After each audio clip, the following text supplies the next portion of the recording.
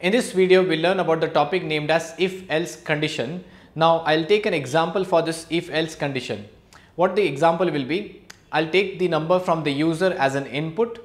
I want to classify as a positive number and negative number. So, there are two conditions which I've classified. So, for that, I need to have the condition named as if-else condition. So, you can see here, what I'll do is, I'll create a blank test, ask the input from the user, and then I'll decide whether it's a valid number or it's an invalid number. So, you can see here, I'll create a blank test, right click on the solution untitled, add new test. The name of the test I'll give as if else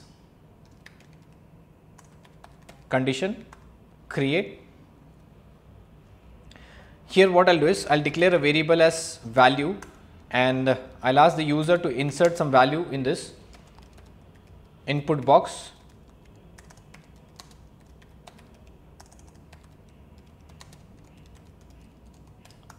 Enter positive number and I'll just click on this run button. I'll click on this run. So, if I enter this number in this input box, you can see this input box.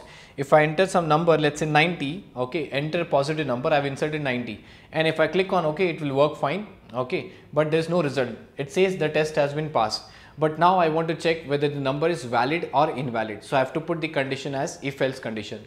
So, again I'll go back to this place and I'll write here as if condition. The moment I type if and press a space bar, you see there's answer given as if true, then end if. So, that is the syntax given here. So, what I want is if the value is greater than 0, I want a message to be displayed, the number is positive or number is valid. If the number is less than 0, I say the number is invalid. So, what is the value I have to put? Equal to if value is greater than 0, then message box valid number,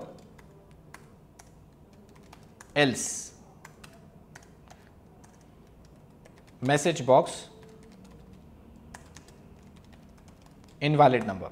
Okay, so you can see here I've put as if, I've put some condition here, then I will message box something that is a valid number, else again it will be a message box invalid number. So, let us see whether it's working fine or not. I'll click on this run button and